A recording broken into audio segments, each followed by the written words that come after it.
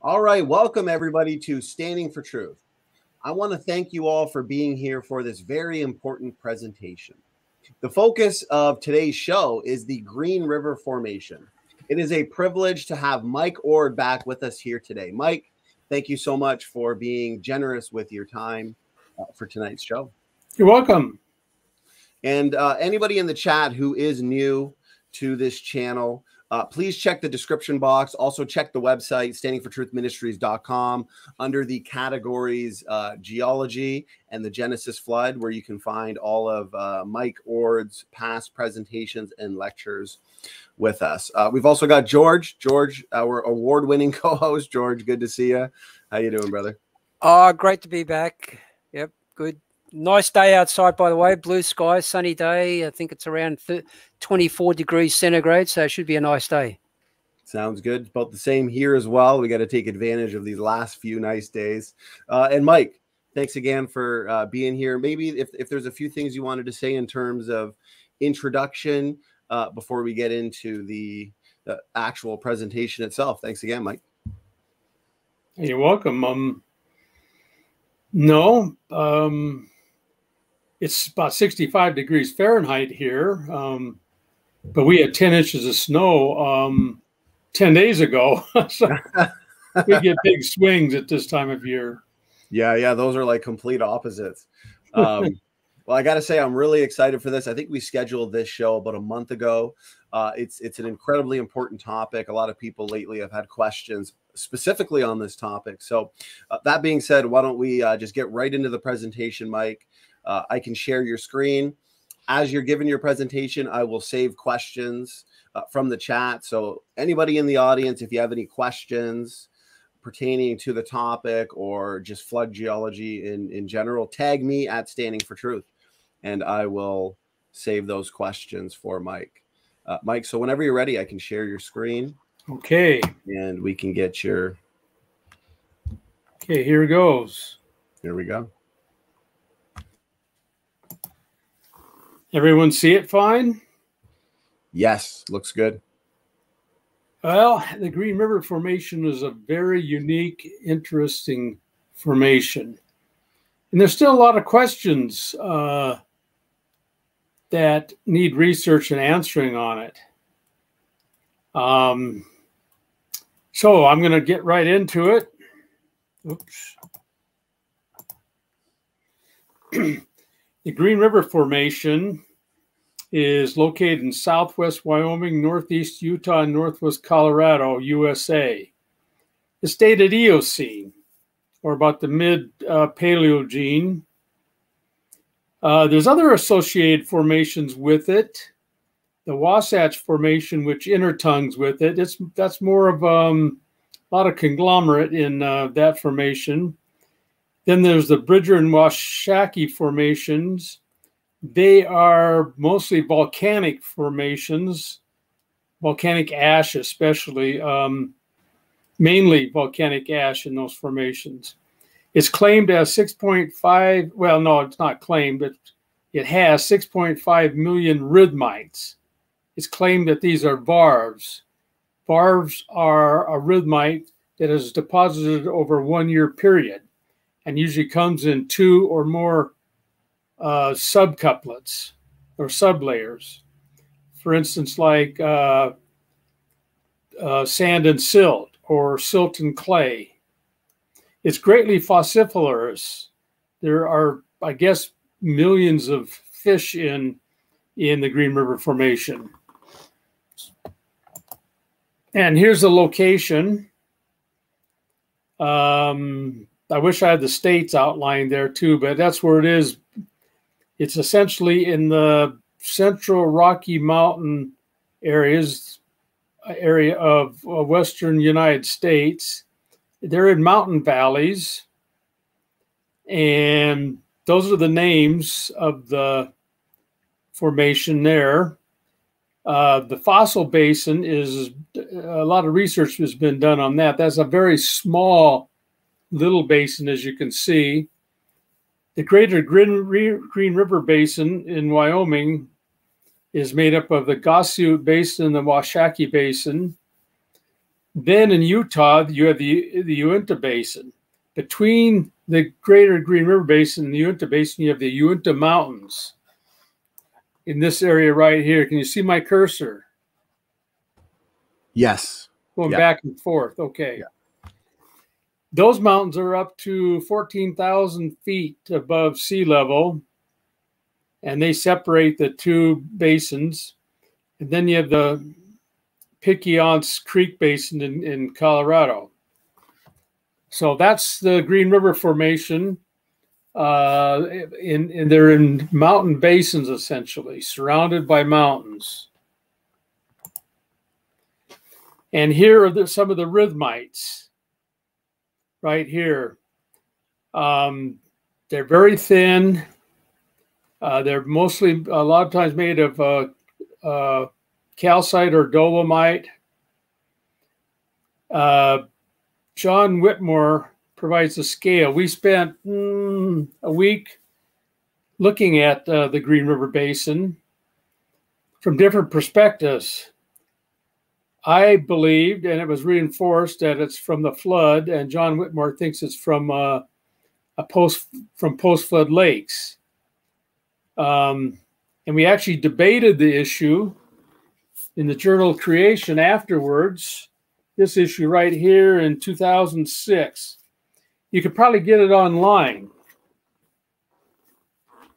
And anyway, I'll be talking more about that. And here's a close-up of the rhythmites. In many places, they have a high organic content. In fact, they're considered oil shale. And if the price of oil goes out the roof, it would actually be commercially feasible to process this for oil.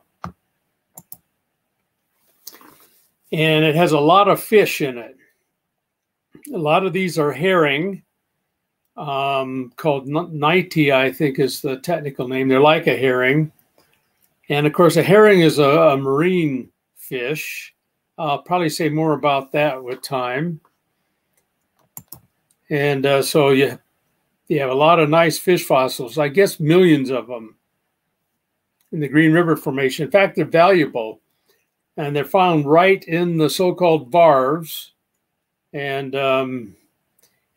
people just chip away the thin couplets, and a lot of times you find a fish on one of the faces. Here's another picture of a fish from the Green River Formation. So the major question is, are these rhythmites really varves? In other words, do we have 6.5 million years worth of time in there? There's arguments against that.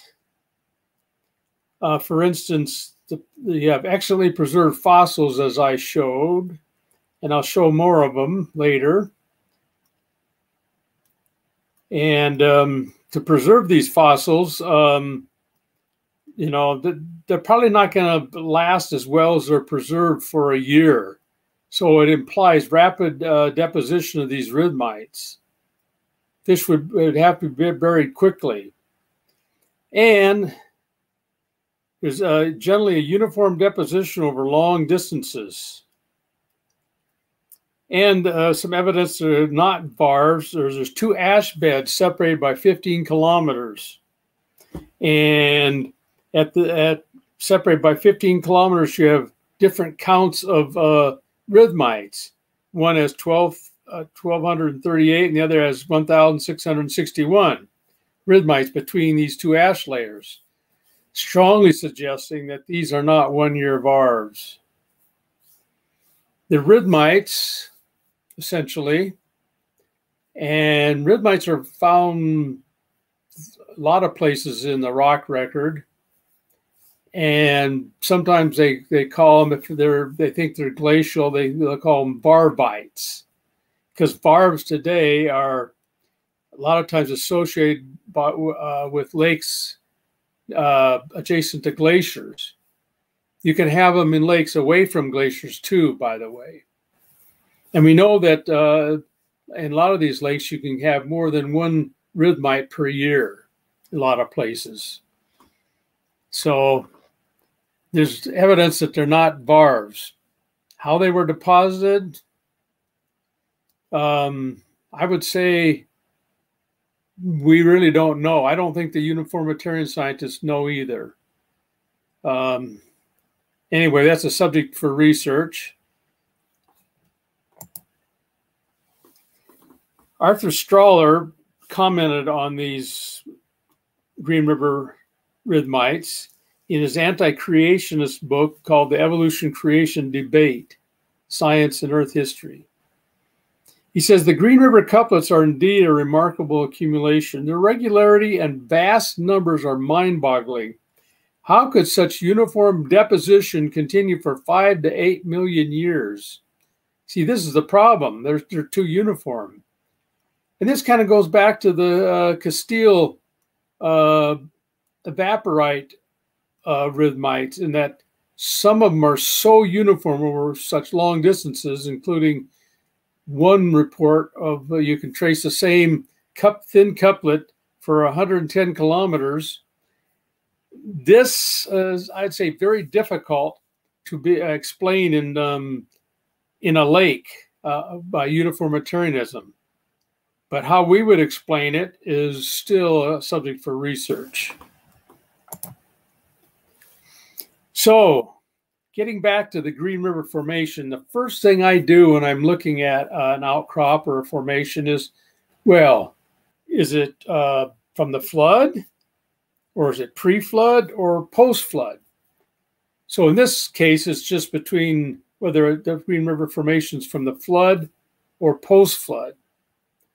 So once you determine which environment it was formed in, you can go and start answering some of the questions the Green River Formation presents. So this is the first question that needs to be asked within biblical Earth history. And there is evidence for a lake. Just read that online debate, I should say a written debate with John Whitmore and I, and you'll see that there are a lot of questions. And his evidence that it's from a lake includes what's called stromatolites, which are considered shallow water bulbous algae and probably other organisms that trap and bind sediments to form layers or couplets. They're alive today in Shark Bay, Western Australia, and the Bahamas. And there's some reported from a few other environments, lake environments. So anyway, stromatolites is one of the evidences that's from a post-flood lake.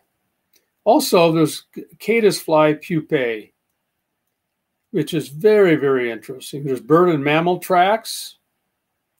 There's claims of a bird nest. There's raindrop impressions.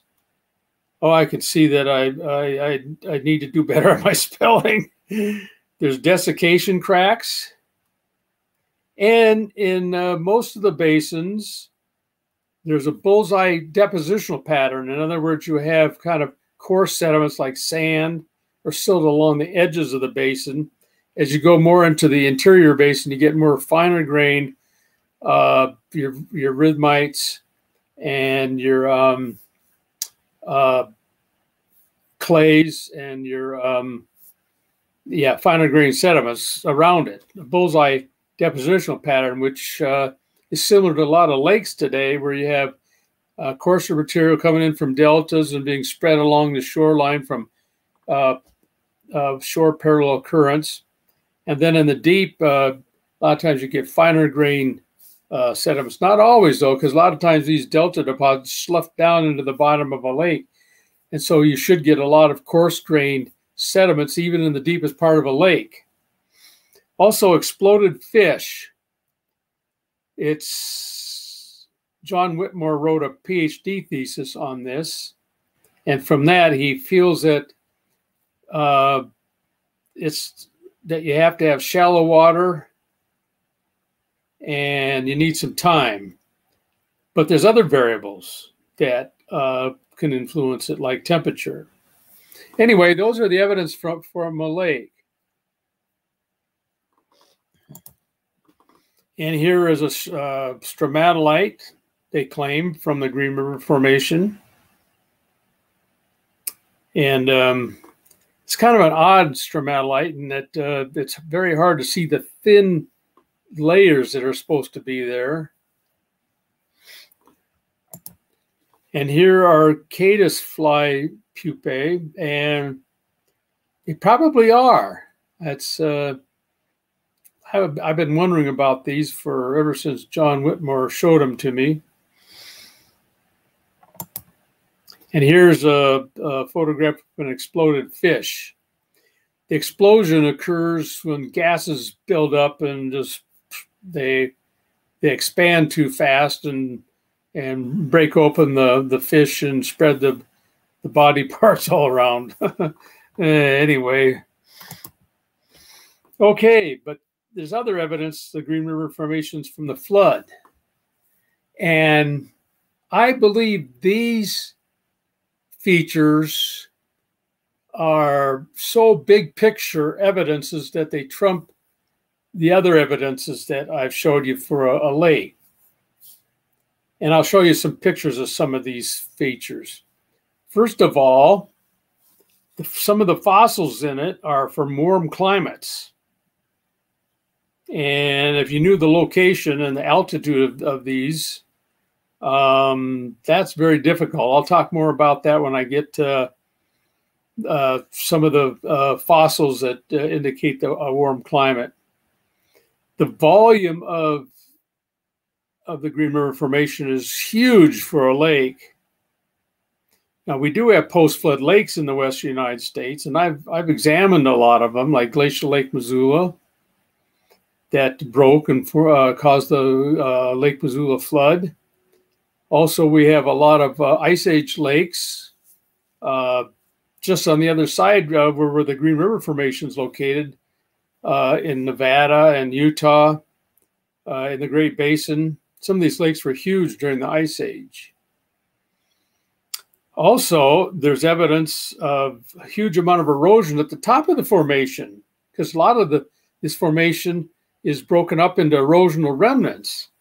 700 meters of erosion on top. Whoa. How are you going to get that after the flood? I'm going to talk more about these. Also, quartzite rocks, which is a metamorphic sandstone, were found at a number of locations on top of the Green River Formation, indicating huge currents brought in these quartzites. After eroding the top a lot, it left a lag of rounded quartzites. Also, when you look at the San Rafael swell, which is about 3,000 square kilometers in area, indicates 5,000 meters of erosion over that swell in the northern Colorado Plateau. And the top of the formation is the Green River Formation. So I'm gonna unpack a lot of this and talk more about each one. Here are some of the warm climate fossils: crocodiles, palms. These are warm climate fossils.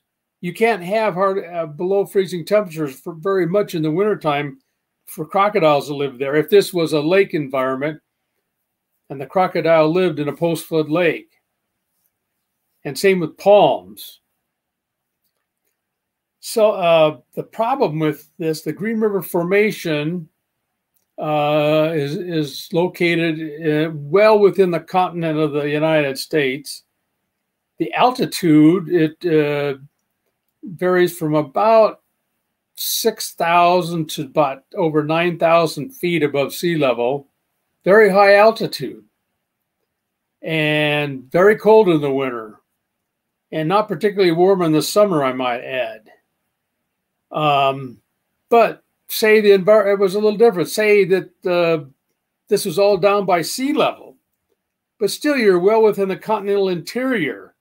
And regardless of the altitude, you're going to get very cold winter temperatures in that location. So this is a very difficult problem for a post-flood lake. And to me, it is major evidence, not what I believe is more small scale or minor evidence. Also, when you see the statistics on the Green River Formation, the area is 77,000 square kilometers. Wow, that's pretty huge. And here's the elevation, 1,500 to 2,800 meters above sea level. It straddles the Continental Divide, by the way, in the central Rocky Mountains. And the average depth is 600 meters.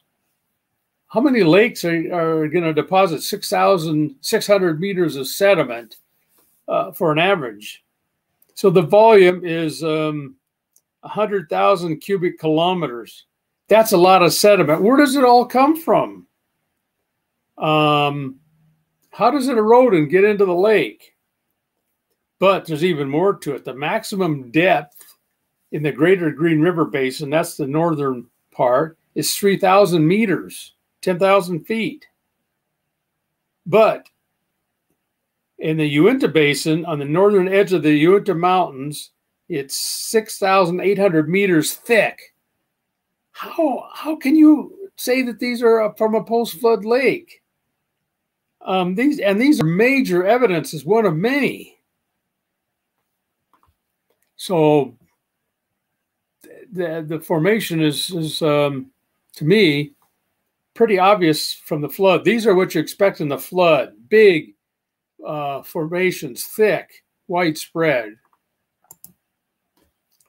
And here's an example of the erosional remnants. I believe I'm up in, this is Fossil Basin, and you can see that a lot of it's been eroded down to the upper left, about 800 meters. And here's more erosional remnants. And here's even more. This is called the boar's tusk. And here's some erosional remnants of the Green River Formation, indicating in this area 800 meters of erosion. And you got to form the lake, deposit all this material, and then erode the top of it, 800 meters. How is that going to happen after the flood? Major issue indicates from the flood. This fits in beautifully with the recessional stage of the flood. The first half of the flood, up to day 150, was a depositional stage where the sediments were deposited, and even a lot more. And then from day 150 to day 371, you had massive erosion as the continents come up out of the floodwaters, the ocean basin sank, and you have massive currents flowing sometimes at high speeds off the rising continents into the deepening ocean basins. So it would fit perfectly with that, the recessional stage of the flood. So what is left after this erosion would have to be from the early part of the flood, the depositional part in the first 150 days. And there's more evidence that indeed the Green River Formation is not a late flood formation, it's early flood formation. Some think that, well, hypercanes, which are super hurricanes that have to form over water, ocean water, 40 to 45 degrees centigrade, could do it. Oh, but there's a lot of problems with hypercanes. This has been suggested as an explanation for the erosion. Anyway, the original research for this comes from the journal Geophysical Research, Emanuel et al., 1995. He states he's the prime researcher, secular researcher on hypercanes. Hypercanes are hypothetical. They're like super hurricanes, but they need more time to form. In order for hypercanes to develop, the mean wind would have to be small enough relative to the size of the sea surface temperature anomaly to permit the storm to develop in the time it takes to cross the anomaly. Given a development time of 40 hours, mean wind would have to be less than 1 meter per second, or 2 miles an hour, to allow hypercane development over a 100-kilometer scale sea surface temperature anomaly. In other words, you have to have currents that are very slight so that the hot water anomaly stays stationary, essentially. And you can't have strong winds to move the anomaly or the atmospheric buildup off of the hot spot. So you need real slow winds. Where are you going to get this in the post-flood world? Not only that, hypercanes would generally follow hurricane tracks, and the western United States is not on any hurricane tracks. It's too far north. And besides that, when a hurricane moves on inland, it quickly loses its energy, because its energy source is the hot water, the warm water that build up all through the summer. And hypercanes would work the same way. But once they move inland, they quickly decay because they lose their energy source. You can get a lot of heavy rain in the process, but you can only get so much rain in a storm, because you can only have so much volume of water vapor in a storm. And if you rained it all out, you might only get about 2 inches in a storm, because you got to have a continuous input of moisture into a storm to get, say, 50 inches of precipitation. So all this is just, it won't work, essentially. And it's right in my field of atmospheric science, by the way. Also, I pointed out that quartzite rocks were deposited over many areas. When Whitmore and I were looking, we found many areas of quartzite. These are these rounded rocks. Some of them are quite large, boulder size, rounded by water. And there's several sources of where these could come from. The ones in the northern greater Green River Basin probably came from central Idaho. That's the nearest source. Those in, say, the Uinta Basin probably came from some of the mountains in Nevada or western Utah that has some quartzite. Even in southeast Idaho, there's some mountains that have quartzite. But anyway, they're long distance transport. So during the erosion of much of the Green River Formation, it left a lag. When the current slowed, it dropped some of the rocks it was carrying, and in this case, it was quartzite, the more resistant rocks. It's one of the hardest rocks in the world. I think it has a hardness of 7 on the Mohs scale. This is the Colorado Plateau. And it's about, 300 and some odd, 300,000 square kilometers. Here's the San Rafael Swell right here in the northwest corner. It bowed up like this. And along the edges here, it didn't erode the material on the edge, but it eroded it all over this swell. And here's the Uinta Basin, where you have the Green River Formation. That's up to 6,800 meters deep next to the Uinta Mountains right here. And here's the greater Green River Basin up in here. So this San Rafael Swell is part of the Colorado Plateau. And the secular scientists have estimated the erosion. You can estimate the amount of erosion in an area by several ways. Like if you have a dome that uplifts and the center gets eroded, by trigonometry, you use the angle of the dip of the edges, the distance to the center, and the angle by trigonometry, you can estimate the amount of erosion in the center of the dome. And that's what I'm going to do with the San Rafael Swell. But you can do a lot of other places on the Colorado Plateau because it's made up of domes and sinking basins. But the secular scientists say there's been an average of erosion over the Colorado Plateau of 2,500 to 5,000 meters. Average erosion over this whole area. Now, obviously, that erosion has to occur late in the flood as the waters were sweeping off the rising continents. And the San Rafael Swell is one of those areas you can actually make a calculation. And the way I discovered this is I was driving into the area, coming from the north, the Uinta Basin, and I was going along the bedding plains of the Green River Formation that you see along the edges here of the pass. And I was coming up to the pass, about 9,000 feet above sea level. And the dip of the beds down to the north continued out into the air. I mean, it would have over the San Rafael Swell.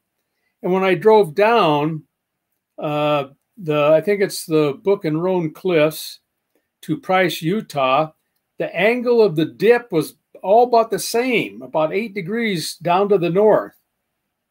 So based on trigonometry, I can calculate how much erosion occurred in the central part of the San Rafael Swell, way out in here, in the air now. And when I got down close to the Price, Utah, the angle of the dip of the beds was about 8 degrees. Now, I was conservative when I made this estimate, thinking, well, and you have to always go perpendicular to the dip. You can't measure it at an angle. And so it's 8 degrees all the way down approximately, but I was conservative and said, well, let's try, maybe I made a mistake and it's 6 degrees. By the way, there's a marker coal bed right down there showing a coal seam where it has a flat bottom and a flat top. Very common with coal seams, very difficult to explain by the peat swamp theory that uniformitarians use. Anyway, based on that dip, and when I looked north of the pass at the Green River Formation, there was a lot of relief still. So the sedimentary rocks that were at the pass are down here, tilted down to the north. And then the Green River Formation had a lot of erosion right in here that would have to have actually occurred well above the pass at one time. So to put it all together, the San Rafael Swell centers out in here. Here's Price, Utah. And here's the dip of the beds right here. Here's the pass right here. And the relief about 600 meters or 800 meters. It could be right in here. But from the pass on down, you can just use trigonometry and a dip of 8 degrees. Anyway, when you add up all these factors, this is the erosion I got over the San Rafael Swell. 4,200 if the dip is 6 degrees to 5,100 meters if the dip is 8 degrees, which I think is the true dip. So 5,000 feet of erosion over the San Rafael Swell. Okay. Looking at this a little deeper, the Green River Formation forms the top formation in this sequence. So for the Green River Formation to be a post-flood lake, you'd have to deposit all this sediment right in here, generally flat over the area. And then it bows up into the San Rafael Swell and the center gets eroded. 5,000 meters about gets eroded, leaving the Green River Formation at the very top. How likely is this after the flood? I'll repeat this. First of all, if the Green River Formation is a post-flood lake, it has to form on top of these other formations, which presumably will be from the flood, several thousand feet thick, or maybe 1,000 meters thick. On top, it'd have to be deposited first, and then it has to bow up, and then much of this was eroded over 3,000 square kilometers, all after the flood. And by the way, the erosional material is gone. It's nowhere found on the continents. It's been eroded like many other areas of the continents, completely off the continent, except for maybe some coastal basins like in southern Texas. But it's mostly been deposited on the continental margin. Forming the continental margin that forms the continental slope, and I mean the shelf slope and the slope. That's where you find the material. That's a flood signature, obvious flood signature. I can't stress this more. The Green River Formation is a flood deposit. Now, the reason that a lot of some creation scientists like to say it's from a post-flood lake is because of where they put the post-flood boundary. I've been studying this for 25 years from various areas of geology and also some areas of atmospheric science like climate evidence and miscellaneous. Anyway, this is a table of 33 evidences that the post-flood boundaries in the late Cenozoic. Those that believe the Green River Formation is a post-flood lake put the post-flood boundary down near the Cretaceous Tertiary or the Cretaceous Paleogene or Cretaceous Paleocene. It's all the same. Or maybe a little above or vary some in there. And so as a result, they have to suggest or claim that much of the Cenozoic is post-flood, including the Green River Formation, the origin of Grand Canyon, the thousands of water gaps across the earth, planation surfaces, long transported quartzites, and many other features they have to say formed after the flood. But when you look at these features, there's 33. There's even more. Tim Clary has done more research and added 2 more to these, which aren't here. And the strength is an arbitrary value, considering how well those who believe the post-flood boundaries at the Cretaceous Tertiary boundary, how well they can explain it. I'm just going to mention a few of these, like thick, pure coal seams. You have a lot of thick, pure coal seams in the Cenozoic, clear up into the Miocene, which is considered the late Cenozoic. And coal seams are no way can they form, hate to be dogmatic, but when you think about trying to form a coal seam after the flood, it just blows your mind. These are flood features from the floating log mats and the deposition of this vegetation in various areas within the sedimentary rock column, the sediments were increasing rapidly. So the thick, pure coal seams, number 9 there, the fact that you have so much Cenozoic coal, some of these coal seams, like in the Powder River Basin, which I believe John Whitmore and others think is post-flood, are 200 feet thick of almost pure coal. How could these form after the flood? Now, obviously, I believe a flood signature. Also, tectonic evidence. It's significant vertical tectonics in the Cenozoic, especially late in the Cenozoic. You had evidence of mountains going up 40,000 feet versus the basins that sank. All over through the Rocky Mountains, from mid to late Cenozoic, you had the huge uplift and sinking of the basins in between. According to Psalm 104:8, the mountains rose, the valleys sank down to drain the floodwaters where God placed them. So how can all this tectonics occur after the flood? And then there's a significant erosion of the continents, geomorphic evidence. For instance, how much erosion occurred on the continents? I've just been figuring this out just recently. Based on the amount of sediments in the oceans, they now have a good calculation. And I had to figure out how much was deposited from post-flood river also, and from post-flood ice age a deposition of microorganisms. But at a conservative estimate is 1,900 meters were eroded off during the recessional stage of the flood. 1,900 meters. It's mostly along the continental margins, which can be up to 18 to 20 kilometers thick of sediments offshore.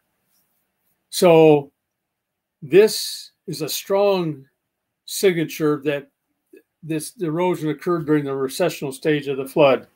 Anyway, and this would occur mostly during the Cenozoic, which would be considered post-flood by some people. So obviously the post-flood boundary is really high in the rock record. It's, I'd say, generally at the Pliocene, Pleistocene, but it can be lower down. For instance, I believe the Australian marsupials are lower down. I have a paper written on that subject that's in review right now.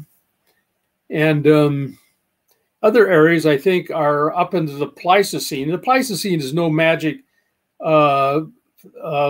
time slot for the Ice Age. It's the Ice Age time frame for the uniformitarian scientist, but it need not be for ours, because there's a lot of Pleistocene sediments in some valleys that are over 1,000 meters thick.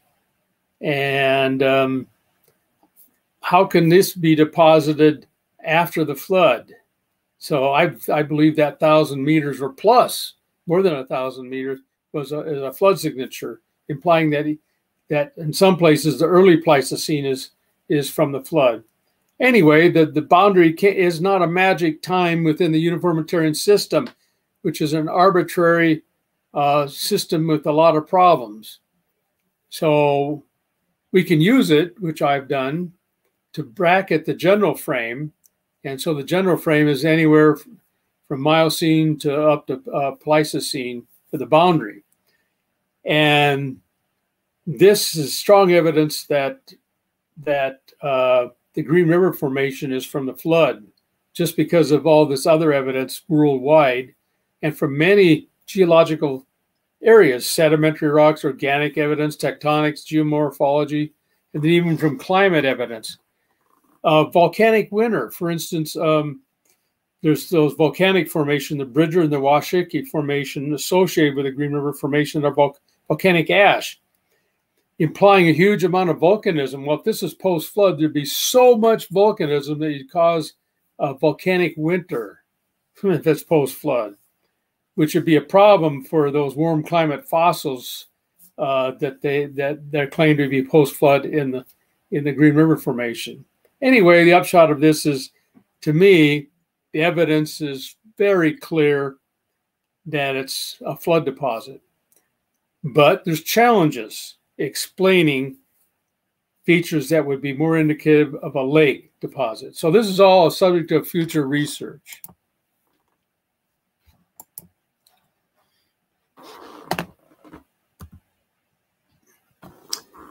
Okay, let's talk about some of that evidence from a lake. Stromatolites. I have examined them, and I'm more and more come to the conclusion that they're non-organic. They're not like the stromatolites that are alive today. The ones in the rocks are non-biological. Some of the evidence I have is that those in the rock record are practically all found in carbonate rocks, while stromatolites today bind all kinds of sediments, not just carbonates, sandstones, silt, small little pieces of fossils. Also, the stromatolites in the rock record, you rarely find any associated biological material like a microorganism, microfossil. I mean, there's a lot of microfossils in the Precambrian, I might add. And so by chance, you should get, and also in the, after the Precambrian, in the Phanerozoic. So by chance, you're going to get some microfossils within these, but by far, there's hardly any indicating that possible non-organic mechanism. Anyway, this is a subject for future research. Oh, one more piece of evidence I can add. Stromatolites are especially abundant in the Precambrian, but they're also fairly abundant in the Phanerozoic. That is your rocks with fossils like the Ordovician, the Cambrian, so forth. They're found in a lot of different places, and practically all flood geologists believe that the Paleozoic and Mesozoic, especially, are from the flood. There's questions about the Cenozoic, as I've already alluded to. But the Paleozoic and Mesozoic have a lot of stromatolites. And how are you going to form these things? Because it's obviously takes time to form a stromatolite alive today. And so you got to have a mechanism that forms them quickly. And I believe that mechanism is non-biological. Now, the other ones, I believe, can be explained by, or most of these, number 2, the caddisfly pupae, bird, mammal tracks, bird nest, raindrop impression. Desiccation cracks can be explained by what I call the beds model for the origin of dinosaur tracks, eggs, and scavenged bone beds, which I believe I presented on this site before. You can probably look it up and see that. The bullseye depositional pattern is more difficult to explain, but if you have the mountains rising, the basin sinking, and the flood level is going down, for a while, this could be kind of like a lake, and then you'd have sediments coming mostly from the coursers coming from the mountains that are exposed or just barely underwater. And then out in the middle, you can have finer grain. So, I mean, I could see this occurring very late in the flood, this bullseye depositional pattern. Exploded fish, I believe, can have formed by the beds model, assuming that they imply shallow water.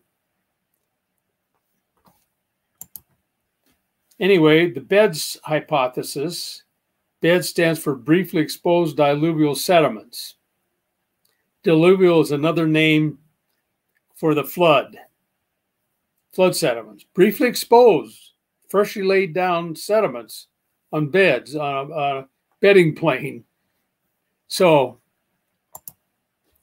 why would you have beds during the flood? Well, because sea level, quote unquote, or the level of the flood would be oscillating during the flood. So you'd have local drops that can expose freshly laid sediment over maybe a large area, and then rises to cover up all this material and preserve it, such as dinosaur features, which I've applied this model for dinosaur tracks, eggs, and scavenged bone beds that are made early in the flood before the recessional stage. So here's kind of a schematic on how beds work. Oftentimes you find dinosaur tracks and eggs in areas of thick sediments. So it's an area of rapid deposition. So in time T1 right here, the top of the sediment's here, but you're having rapid deposition. Soon after that, time T2, it's up that thick. Time 3, it's like that. And you can see it shallows. The bottom of the flood waters and the top are not too far apart. And then sea level is going to be oscillating. Early in the flood, it's going to be generally going up, oscillating while it's going up. So it's a general rise, but with oscillations. And then so when it gets shallow like that, it can have a local drop can expose the freshly laid sediments. And by the way, this is just a block diagram, and would, you know, for a schematic for a larger area, could be maybe 200 kilometers wide, this area representing. And that's a lot of area. And so animals like dinosaurs in the floodwaters could embark on this land. I mean, that's land. I'm heading for it. And they start making tracks, lay eggs, and scavenge dead dinosaurs, which should probably be a lot of them around. And then a local rise covers up and deposits sediment over that, preserving them. And it can happen several times. I think this model can account for those features like true desiccation cracks. You can form a desiccation crack within 1 day. So if it's exposed 1 day and it's dry enough, you can crack it. But a lot of these desiccation cracks are probably not mud cracks. They could be what's called cinerisis cracks, which form underwater due to changes in salinity, this sort of. They know about these. There's a wide literature on them. In fact, the belt supergroup sediments, which are close to where I live, have abundant cracks, but hardly anyone believes they're true mud cracks. They believe they're cinerisis cracks formed underwater. And this could easily be the case with a lot of those in the Green River Formation. But there can also be true mud cracks in the beds model. Also, you can form raindrop imprints. You can form insect nests like caddis fly pupae, bird nests, bird tracks. There's lots of bird tracks on beds with dinosaur tracks. You can form mammal tracks like you find in the Green River Formation and bird tracks. So this model can explain some of those features that are brought up for evidence that it's a lake, post-flood lake. And of course, a local sea level rise covers them and preserves them. See, a lot of these features are ephemeral. They will be eroded fast. So you got to cover them up fairly fast. And not with too strong a current that you erode them, but enough of a current and that's muddy, it'd be a muddy water, and enough to deposit and protect what was formed on the beds. And of course, there's 5 mechanisms that cause the sea flood levels to go oscillate up and down. I'm not going to go into these in any detail. I just mentioned lunar tides, which would probably be very large on a mostly flooded Earth. And so you're going to have 2 of those a day going up and down. Tsunamis would be mostly destructive, of course, but after they hit the beach, they roll out and slow down. And so they can slow down and cover up freshly features formed on the beds. Anyway, there's more of them there.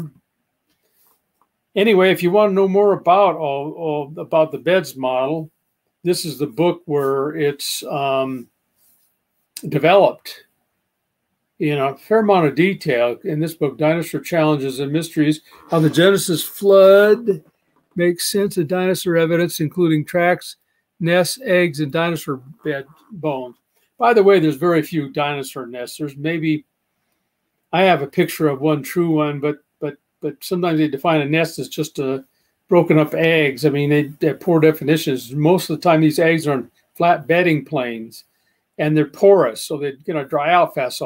So a reptile, a dinosaur, is either going to dig a hole and cover it with vegetation or something like this, but there's no evidence of such things. So nests are very rare, maybe less than a dozen around the world. Anyway, that's all I have. So I'm open for questions.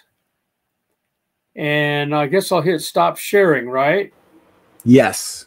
Yeah, you got it. Mike, thank you so much for another fantastic presentation. Very technical, very important. We've had a great audience with a ton of great feedback and compliments. Okay. I always appreciate your visuals and slides as well, Mike. I always go back afterwards, rewatch them, make notes, and study them as best as I can. You have so much knowledge, Mike, so I appreciate that. Well, 45 years of research. It shows, brother. You're a blessing. George, before we get into some of these questions, we do have a good list of questions. Also, anybody wants to ask any questions now as we are doing this Q&A, feel free to do so, and that way we can actually put it up on screen as well. Any of the questions for the first hour, I've just had to save and put in a separate document. But if you have any questions now moving forward, I can put it up on screen for Mike. George, any thoughts? Anything you wanted to add before we get into these questions? Yeah, I do actually. I wanted to add something to support what Mike was saying, but I need to share my screen, so Mike's not going to have all the glory. Okay. Go ahead, George, and this will be a well-deserved break for you, Mike, as George. Okay. The screen. Okay, can you see that? Yes, it looks like yes. Oh, okay. Okay. First of all, I have to thank our friends at Creation Research, John Mackay, Joseph Hubbard, and Sam Jenkins. They put me onto this particular. I'll explain what it is. They refer to it as a water mold, but it's more like a what would you call it? The proper name is Oomycetes. It's a type of water mold, and it's an interesting organism really that shares some features with the fungi. They often grow in aquatic and damp environments, but they also found in dry areas. One of them is called Saprolegnia and Phytophthora. They're important examples of the group. In the case of Saprolegnia, it's a common cause of the so-called fungi infections experienced by freshwater fish. One of the arguments that John Mackay and Joseph Hubbard have put forward. Shush. Hold on a second. Yeah, one of the arguments they put forward is with those valves, they're very thin, and they claim that they're annual. Now, imagine this particular Oomycetes. If there's a dead fish in the area, they will devour it in no time at all. As a matter of fact, a lot of fish farmers, they're very quick to remove dead fish from their farm. Otherwise, once this thing takes a hold, they literally have to empty their entire dam of all their fish. So this is another piece of evidence that suggests that those valves can't be millions of years old. That they couldn't possibly bury the fish in time to create a fossil. And I think Mike mentioned that I think they find millions of fossil fish. Actually, I actually read about this last night, and this doesn't contradict you, Mike, but they claim that there are 500,000 complete fossil fishes, with emphasis on the complete, meaning that they would have to have been buried quickly to be fossilized in a complete form. The other interesting part that I found was included with all those fossils, there were birds, snakes, bats, crocodiles, lizards, turtles. Get a load of this. Stingrays. Yeah, I forgot to mention that. Stingrays, yep. Yeah, mammals, insects, sponges. Yeah, sponges, yep. Snails, clams, various arachnids, various crustaceans, alongside many plants and microfossils. So there's lots of evidence for a worldwide flood type scenario, but it's interesting. You can see this particular mold, it will get into anything. That's a dead fly in the water. That is sesame seed. They'll devour anything. Now, for the people in the audience, if you want to read about this particular mold, I've got some references there that I can provide those in the comment section. You can read about it yourself. They're short reads, but it's interesting to really have a look at that and see what we're actually saying. Now, The other thing too, Mike, is I think you'll be aware of this. These valves, I think they're from one of your reports. They're bent. How do you get bent layers over millions of years if they've hardened? And that's another. This one is unbelievable. This just blew my mind. I thought, well, how can that happen in a millions of years scenario type deposition? Well, I think I've pretty much said what I was going to say about the Green River Formation. The valves issue keeps coming up lots of times, and it's very easily refuted, really. There are so many examples that you could cite for quick deposition. It's amazing. I'll just scroll down to this document that I created and it really took me 2 days to do, by the way. It doesn't take long to actually research this stuff and find out the millions of years is baloney. I'll just cite Mount St. Helens. You look at those very, very thin layers. That layer there was laid in 3 hours. It was formed in 3 hours. As you can see, that's from Refuting Compromise, the book. I took the picture of the page last night. And I think you're aware of this one too, where they've actually found ash beds with varying counts of these valve layers. You can see there from 2 ash beds, they found 1160 to 1568 counts of valves. How could that be? You know, two ash layers should have the same count of valves. Another example there, you can see 1960 Hurricane Donna struck the coast of South Florida and deposited a blanket of thinly laminated lime mud 6 inches thick. Swiss Lake, another example, in which up to 5 pairs of layers were found built up in a single year. Brian, I'm aware of that. Yeah. Yeah. And then, of course, Lake Segutsu. This is a beautiful one. 2 cores were done.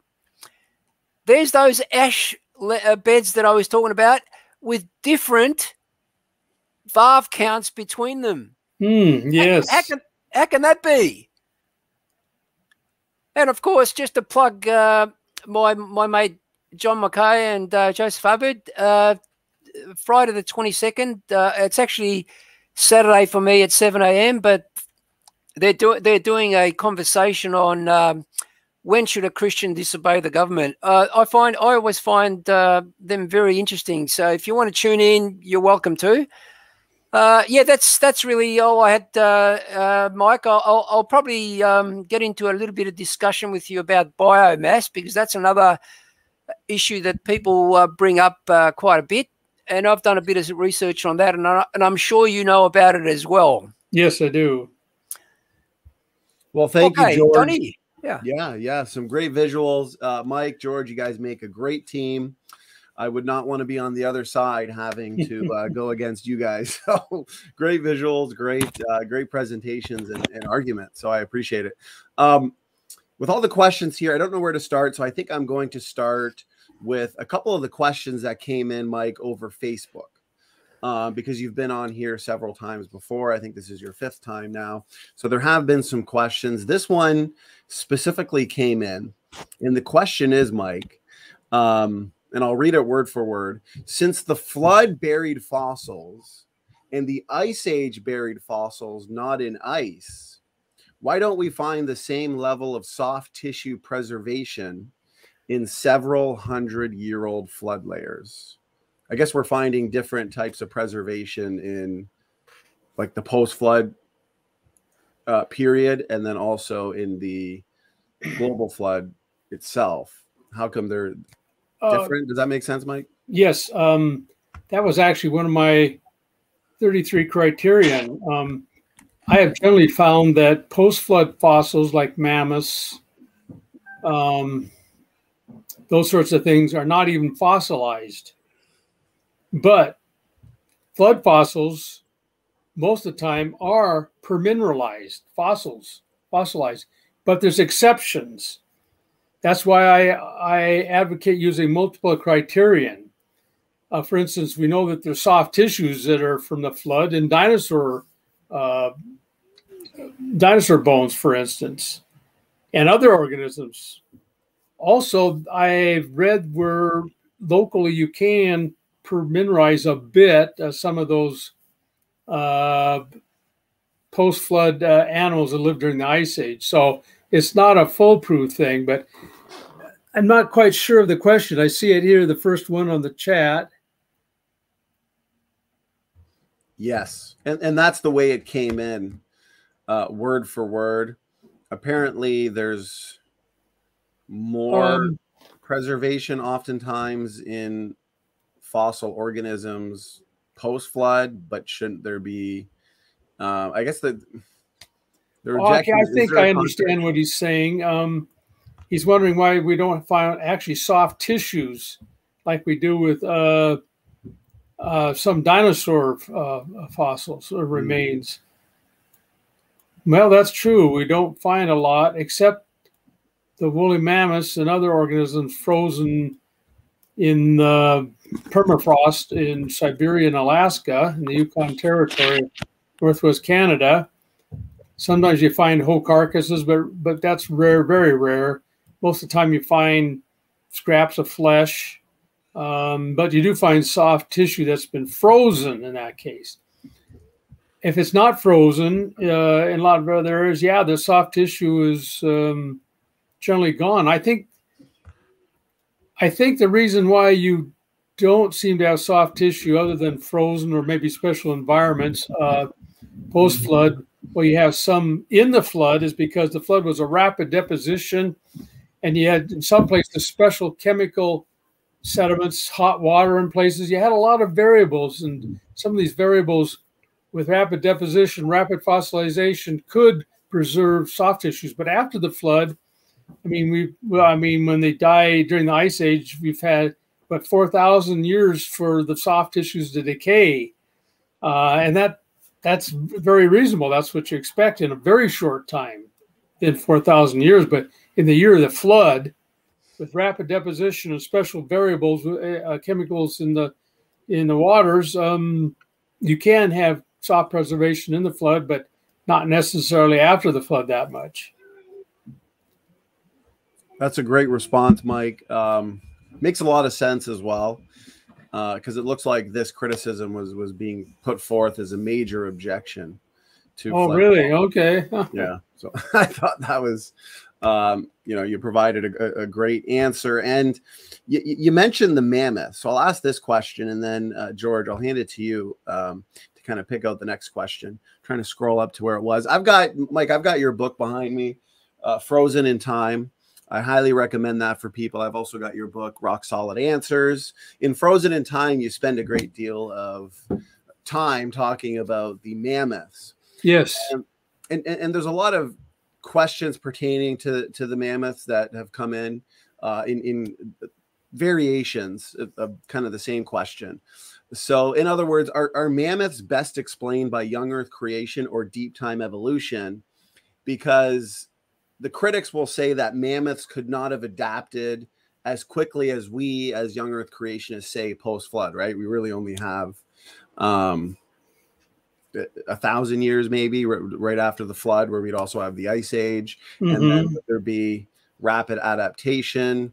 What are your thoughts? I know you've got a whole book on it, but maybe just kind of in a nutshell. Well, the kind is the Genesis kind is probably at the order level when it comes to proboscidea, that is your elephant types.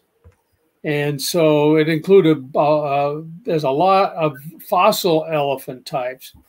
But after the flood, well, first of all, I think you had two elephant types from the one kind on the ark. And when they spread out, when they left the ark, they were able to differentiate into the elephants we see today, Asian, African elephant, mastodons, mammoths, and possibly one or two other types of elephants.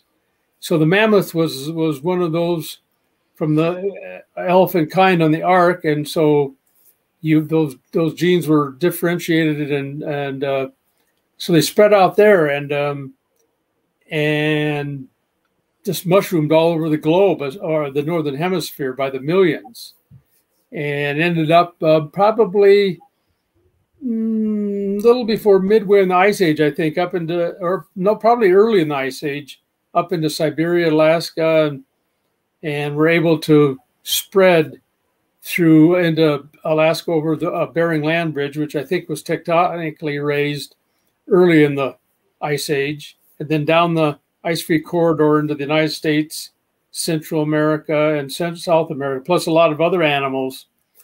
So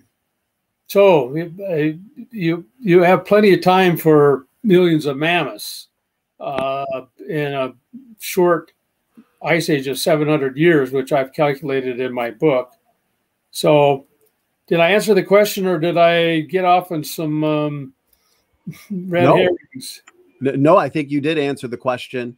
And I was also going to recommend again that book and your many, many articles on the topic that you can find on CMI. One that comes to mind is woolly mammoths were cold adapted. But I think you nailed it there when it comes to the genes from the elephant archetypes off of the ark being differentiated around the globe. And environmental conditions can oftentimes turn a lot of these genes on through epigenetic means.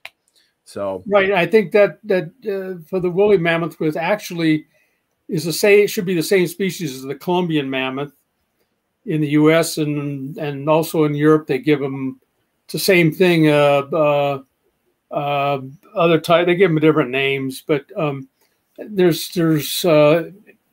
intergradings in these, and that the long hair in the woolly mammoths probably is an adaptation caused by switching on of a whole genes, operon genes, you biologists.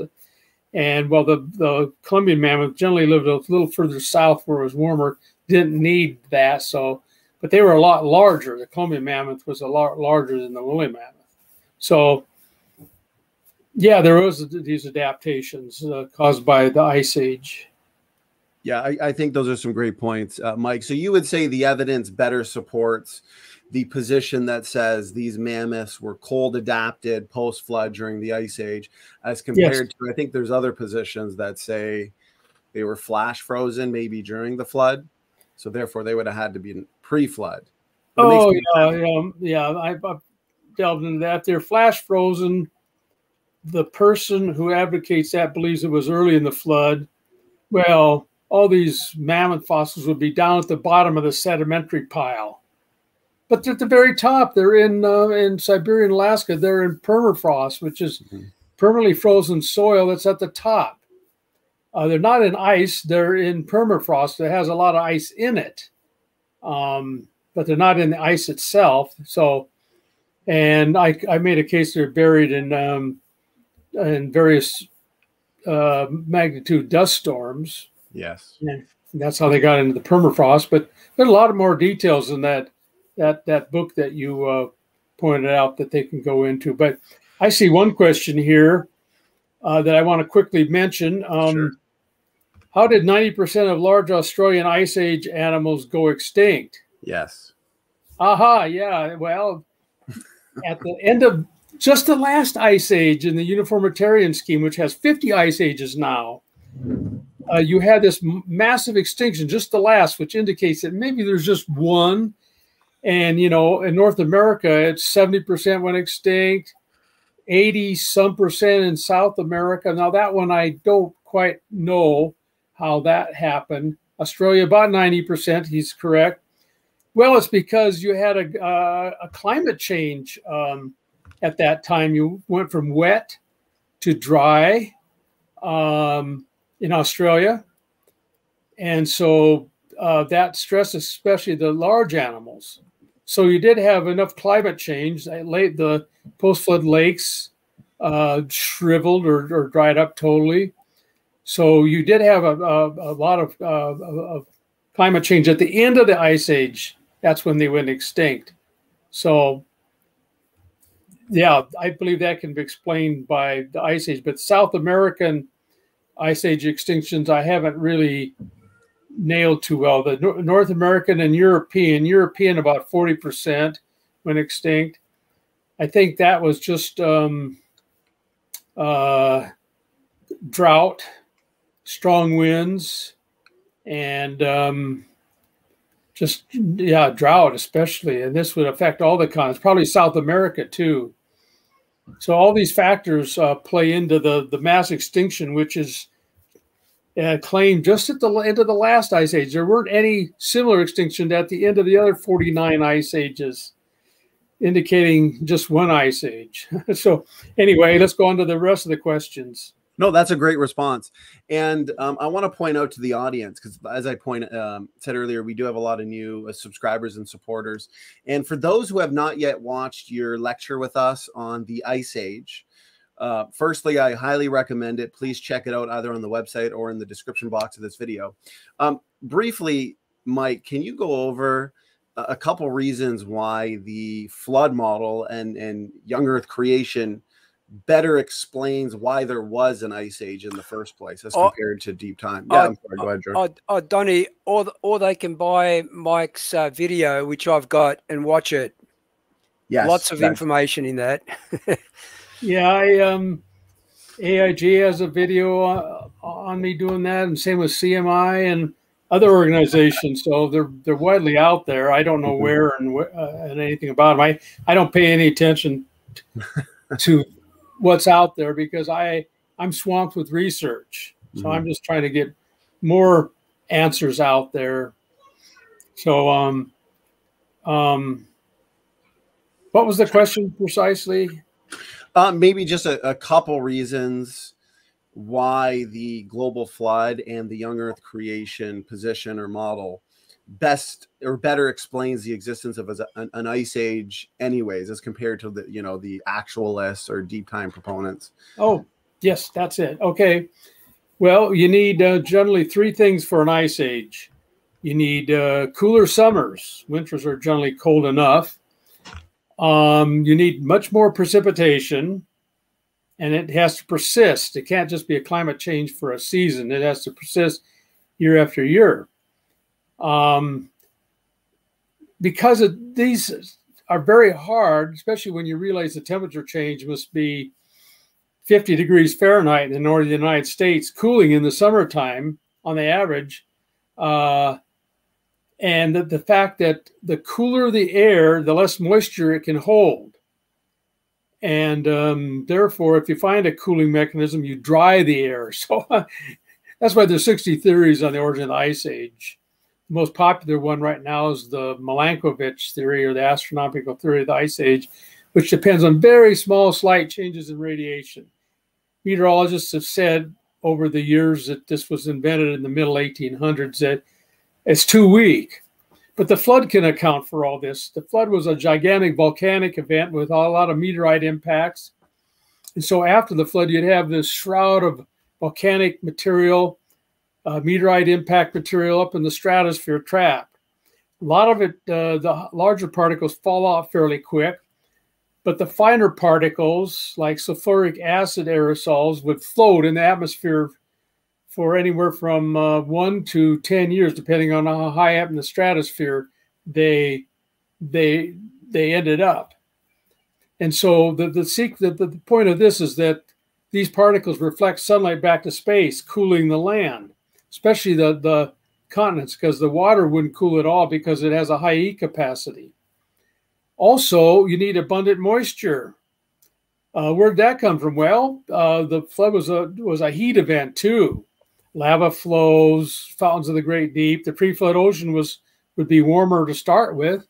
So after the flood, you'd have warm oceans from pole to pole and top to bottom. And what this is going to cause is much more evaporation, especially at mid and high latitudes, where the sea surface temperature would be much warmer than it is today. So your major evaporation over compared to today would be at mid and high latitudes.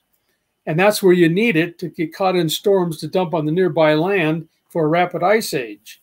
And this would persist for a while, and it would persist as long as you got enough evaporation from the ocean and enough cooling from the stratospheric aerosols, we call them, fine particles floating in the stratosphere for years. But you can time the ice age this way because, especially with the cooling of the ocean, it cools from the top, then down. And it takes time to cool the ocean, so you can time it based on some reasonable assumptions. I timed it to about 500 years for glacial maximums and about 200 years to melt it all, based on the cooling time of the ocean. So it persists for many years. So you have all the ingredients you need for a rapid ice age, which uniformitarians have very difficult explaining it. For instance, there's something in the ice age called disharmonious associations. It's a global pattern. It's the rule where you have animals that love the warmth with animals that love the cold in the same layers. And the uniformitarians, their ice age model is cold everywhere, winter and summer. So they might be able to get some cold climate animals in some of these areas not glaciated, but where are they going to get the warm climate animals that are found there? Same with plants, also the same pattern. But this can be accounted for in the rapid ice age, especially early in the ice age, midway in the ice age also. So there's many features that document that this ice age caused by the flood is a real event, which also indicates the flood was a real event. And I have a lot of documentation. In fact, I'm finishing a new book that's semi-in-depth with CMI. It's almost finished being reviewed on many of these topics, updating what I've written before, adding new stuff. So look for that in about a year or two. It takes a lot of time to get these things out. Well, that's awesome. Such an informative answer, Mike. I really appreciate it, and definitely going to be looking forward to that book. I appreciate it. George, anything you wanted to add, or maybe there's a question you wanted to? Yeah, I've got a question. We talk a lot about the gold standard in science here, Mike. That is making the testable predictions. This is a question from Mr. Ryan Lloyd. He asks, what are some future testable predictions in flood geology? Testable predictions. Oh, okay. I am reluctant to make predictions because I was a weather forecaster for 30 years. I know where you're coming from. And it's a good background for creation research because, it's sometimes difficult to be dogmatic, even though I was that way on the Green River Formation. But I'd say the evidence supports that. But hardly any areas am I that dogmatic, because I realized it's easy to be wrong. You can glob onto the wrong piece of evidence, ignore some other evidences, and come to the wrong conclusions. So, and I've done this. I mean, I've had 100% chance of precip, and nothing happens. It's very embarrassing, but it makes you think and eat a lot of humble pie. And so, so predictions. Oh. I mean, I can do a lot of expectations, but actual predictions, I'd have to think about that because I don't think about that at all as far as flood geology and the ice age go. I appreciate how about we will continue to find evidence of humans living with dinosaurs?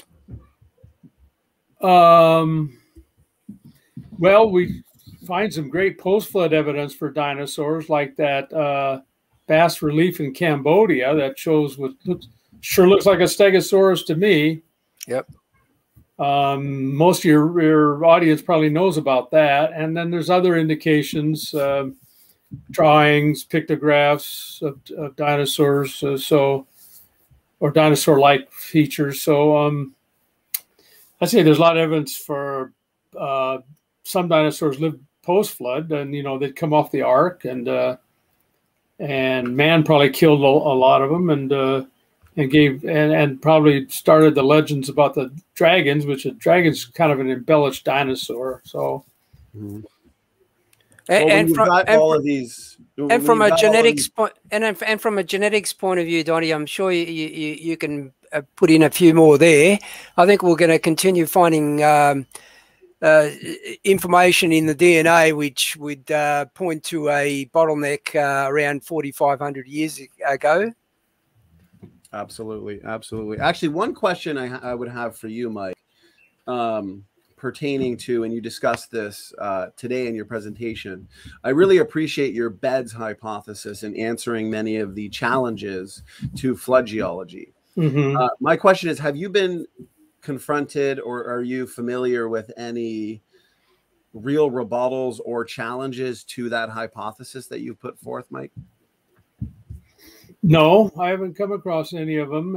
But I'm isolated up here in Montana, and so I just generally don't come in contact with evolutionists and other people like that. So I'm just kind of peacefully do my research, but I get some stuff online, but I have not seen any rebuttals to it, but I'm sure they're out there. It's just I'm not aware of them at this point. Right. Nothing convincing, nothing. Yeah. I find it to be a very powerful explanation. And as you pointed out, the last time you were here, you did a presentation, it would expect many observations. And those observations have been observed, from the beds hypothesis starting point. So, George, I see a couple questions here that you've put in. I'm not sure if you want to get to them. I know there's one on varves, one on the biomass. Yeah, I'll touch on the varves first, and then we'll get into biomass. But you saw, Mike, I presented some of those ash beds which show different counts in varves between them. Yes. How do the evolutionists / old Earth proponents explain that away? I have not come across any explanation, but I'm sure they have them. It's just not aware of them. I haven't come across them yet. I'm sure they're out there. They seem to have a rebuttal or an answer, a dodge for practically everything we say. So, and I look at those responses. Some of them dodges, as I call them, and a lot of times I will write about them, and a lot of times I find that they're just ad hoc. They just don't. They don't seem to have evidence. They're just a lot of them. Sometimes they are substantial and they are a challenge, and we need to think about them and work on them. So it's variable. But as far as the ash layers and the different amount of, by the way, the rhythmites, varves are technically defined as a 1-year couplet. So I haven't come across what they've said about them, but I'm sure that it's out there. I agree with you, Mike. Real quick, George, it is a lot of, I find there's a lot of post hoc, ad hoc reasoning, rationalization, and dodging. But it just brings me back to the Bible, which is our starting point, 2 Peter 3. Yes. There's going to be scoffers. They're willingly ignorant of the creation, the flood, and the coming judgment. So instead of tapping out to these fantastic explanations, they continue to scoff, just as the Bible predicted. So great response. Go ahead, George. Yeah, I always summarize it in 3 words: deny, reject, dismiss, and then they call you a liar. That's always the case. They call you a liar. Liar for Jesus. Oh, unbelievable. Oh, yeah, I know.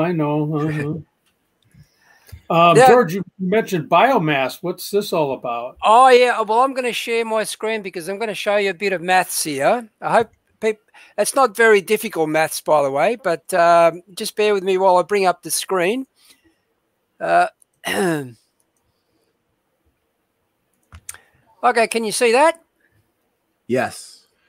Okay, now I remember years ago I read this somewhere. I just couldn't remember where it was because it just kept coming up, this question about there's not enough biomass could have been produced in 6,000 years that what we find on Earth. And so last night while I was doing some reading on valves and the question that we were going to talk about, I came up in the book Refuting Compromise. I came up with some information that was prepared by John Wood-Morapi.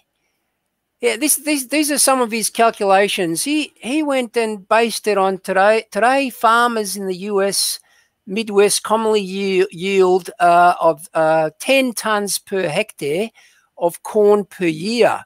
So he did the calculations. He claims that this represents 10,000 kilogram, which is 10 ton of kilogram per hectare. 1 hectare, for those people that aren't aware, are 10,000 square meters. That's 10 to the power fourth, which equates to 1 kilogram per square meter per year. Okay, so if we assume a 1,500 years, that's before the flood, of such productivity before the flood, this corresponds to 1,500 kilograms per square meter, which corresponds to equivalent of a meter thick layer of coal. Now he goes on to then say, well, if we multiply this rate with the surface area of Earth, that's 5 times 10 to the 14th times the 1,500 years, you get 7.5 by 10 to the 17 kilograms of biomass. That's a total of 750 by 10 to the 12 tons of hydrocarbon is possible at today's growth rates.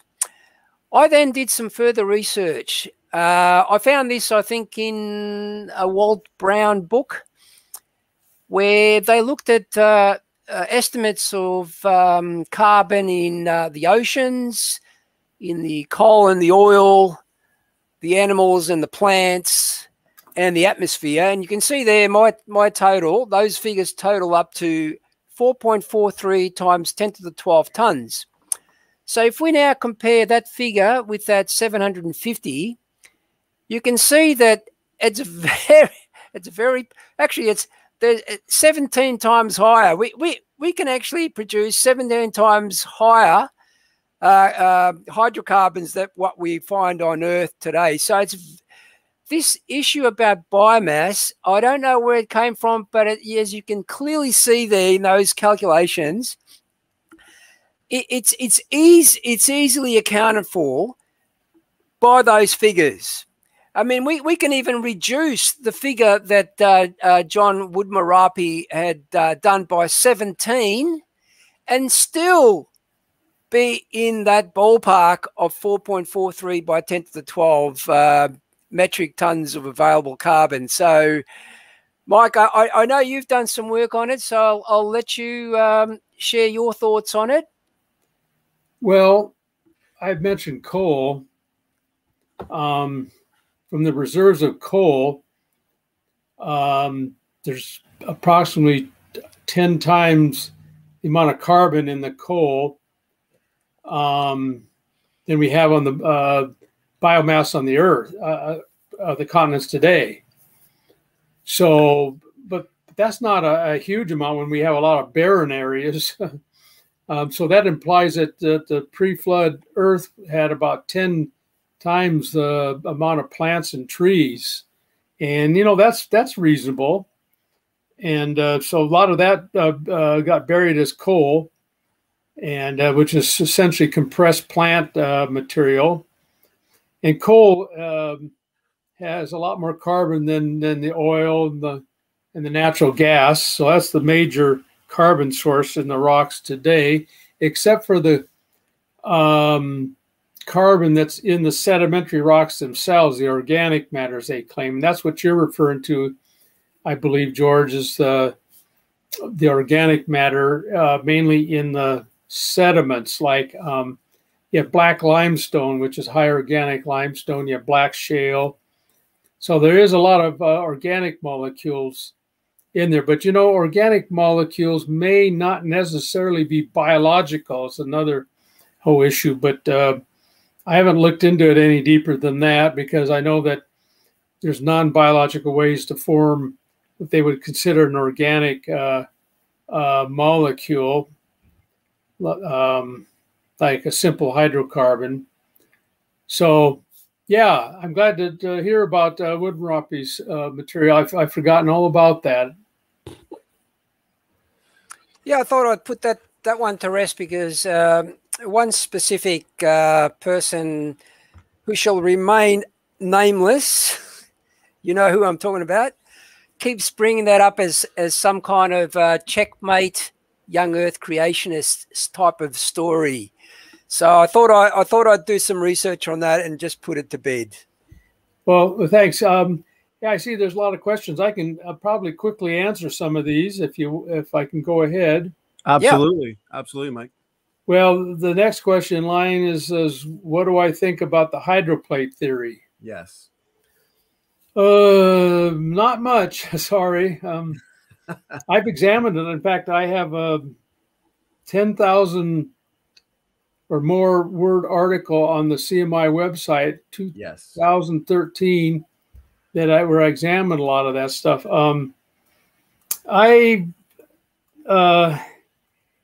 He has a table comparing his idea with a lot of others, like including my ideas, like on the mammoths and so forth. And I find that table very artificial. Those tables, you know, it seems impressive to start with, but when you look at the details, like for instance, the mammoths, he believes the mammoths were buried early in the flood by some kind of catastrophic dump of hail shot up from the fountains of the Great Deep. Well, like I said, they'd be at the bottom of the sediments, and they're not. They're at the top. So especially in the mammoths, the origin of the Grand Canyon, I find a lot of evidence against his ideas. And he believes that I think he believes that most or all the asteroids and comets are from the fountains of the Great Deep shooting material up into the space. Now, Faulkner especially has developed that. I think in 2013 also, he's gone into that, Faulkner being an astronomer,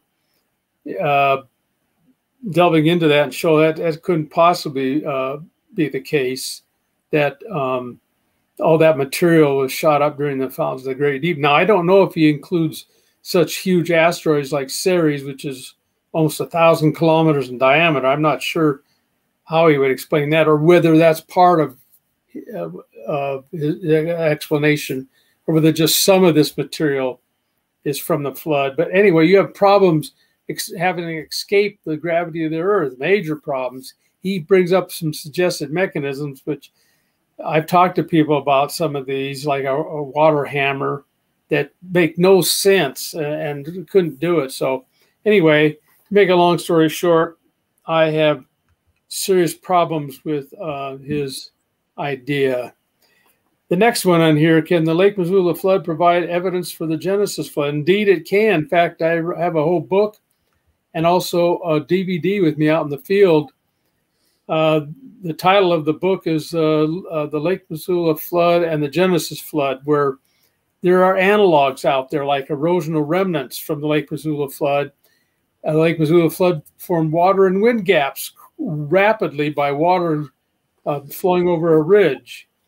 And so we can use that to point out all the thousands of erosional remnants on the surface of the Earth, like Devil's Tower, Stone Mountain, Georgia, Ayers Rock in Australia. There's thousands of them.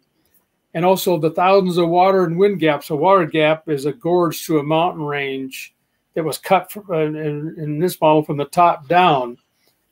And then wind gaps.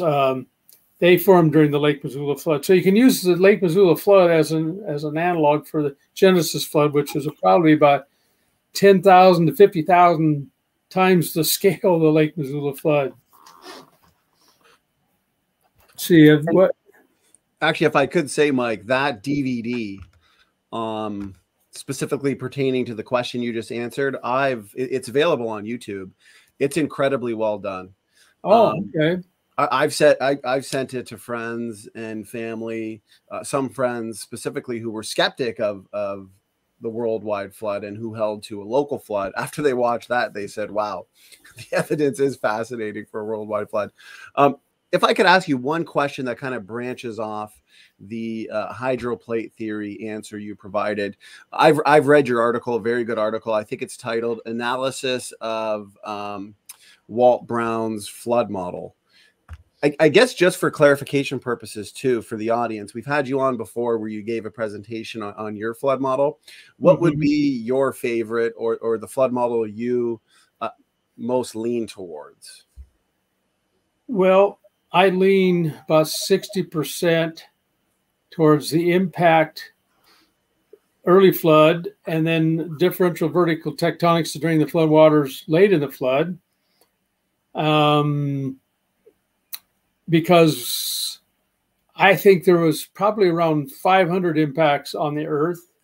I don't think we had anywhere near the impacts that we could have had from the Moon, Mars, Mercury as analogs. And 500 enough could cause the flood, but there's still problems with it.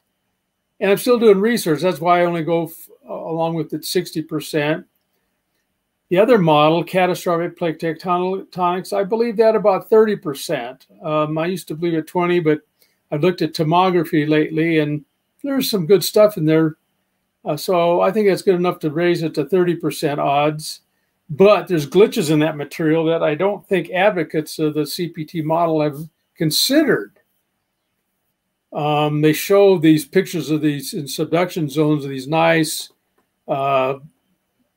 slabs which have high velocity, but found out that often that slab is an initial condition in the model, so they start with assuming that. So, but I don't know how much that plays into it, whether that's always the case. I don't think it is, but when they take the slab out, they get more chaotic results that it can imply other possibilities, which I have thought of, which I'm not prepared right now to really present. It's still a subject of research, but there's enough evidence that I would go along with 30%. So I think flood models especially need a lot of work, and advocates of each position, like catastrophic plate tectonics, who believe it totally, need to look at the raw data a little deeper. And they're going to find a lot of glitches. And I find them by accident because I try to keep it with about 50 earth science journals, and I run into them by accident. They seem to find me. And I'd like the CPT model, catastrophic plate tectonics model, to be correct. I actually would like it to be correct because I'd rather not deal with flood models because there's so many other things to deal with. But I come across them, so once in a while I publish something, but I haven't done anything for a number of years on the topic, except I'm looking at tomography now, but maybe I'll write up something on that in the future.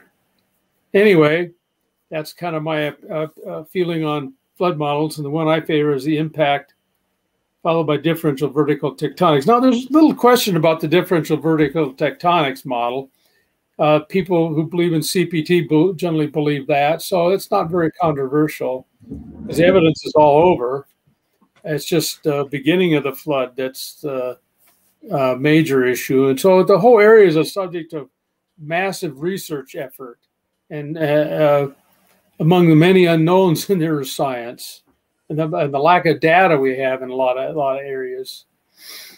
I appreciate that answer, Mike. Very informative. I appreciate your critical thinking, and a point you made last show that you were on, correct me if I'm wrong, you pointed out how important it is to have multiple working hypotheses when, right. Yes. Yeah, in areas where things are uncertain, like in earth science, there's just a lot of unknowns and a lot of interpretations that are probably wrong or half wrong. There's just a mix of things. And so it's best to have several models out, because a model that takes over becomes what is called the ruling hypothesis, and it tends to reject a lot of good data that doesn't fit, and ignore a lot of data and just fit it all into their model. Of T.C. Chamberlain, a geologist, wrote about it in the late 1800s, and said that this is a good principle to start with, and there's nothing wrong with that. When there's a lot of unknowns out there, to have multiple working hypotheses. We should do research on them, and eventually we can either reject some or we can modify them. I mean, we can do all kinds of things, but we should have more than one dominant model out there. I mean, we shouldn't have any dominant model in flood model out there right now. Amen. Amen. Well said. Well, as we come towards the 2-hour mark, Mike, time really flies by with you. You are a wealth of information, a huge help to the audience as well. They're all lots of good feedback. As we come up to the 2-hour mark, maybe we'll kind of get in these last couple questions that we do have. I think you can see this one as well, Mike. It's right after the Lake Missoula flood question. The question is, critics have claimed that the existence of the Hawaiian Islands and the dates derived through dating methods confirm or corroborate with an old Earth. And then they'll say, you know, this refutes young Earth.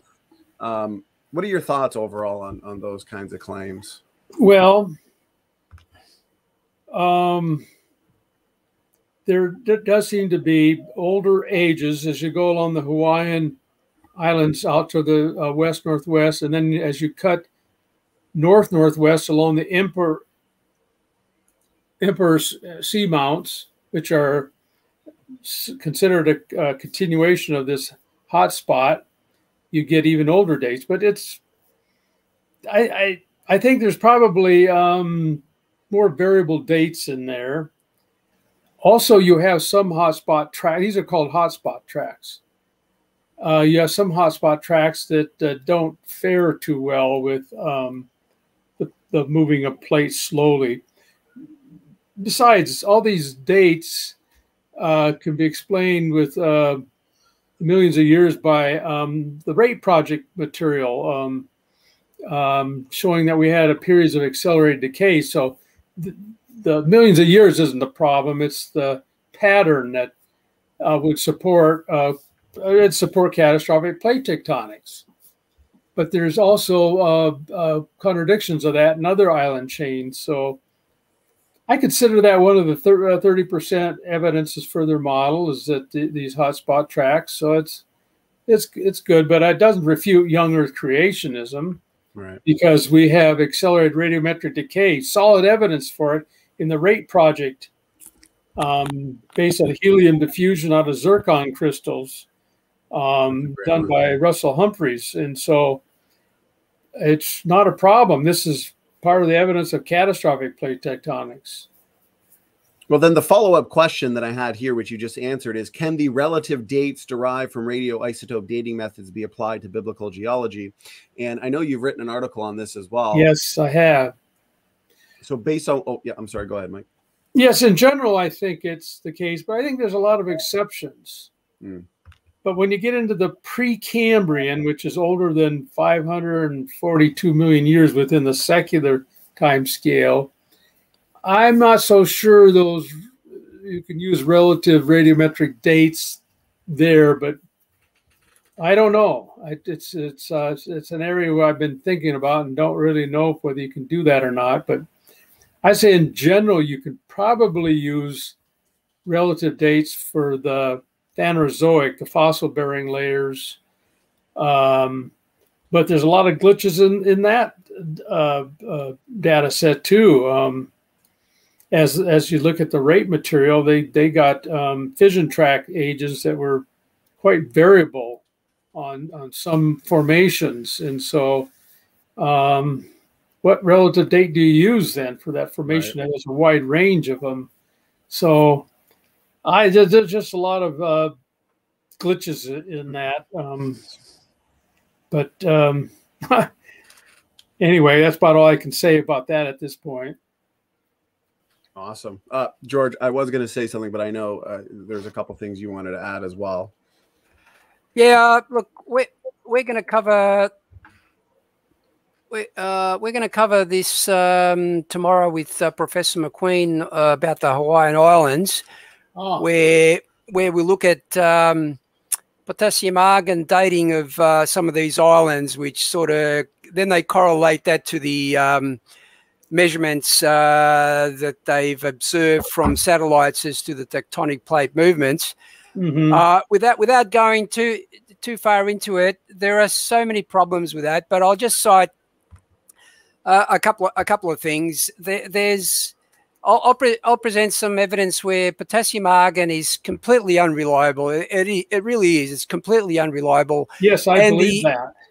And the tectonic plate movements, that can be refuted really, really simply through the cold subduction plates.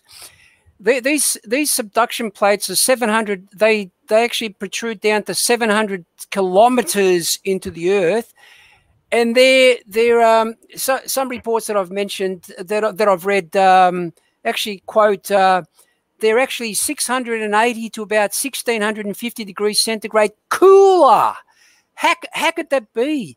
And I'll show you that these plates at the rates of subduction that they talk about should take 9.3 million years. Well, why aren't these subduction plates in equilibrium to the surrounding temperature of the mantle?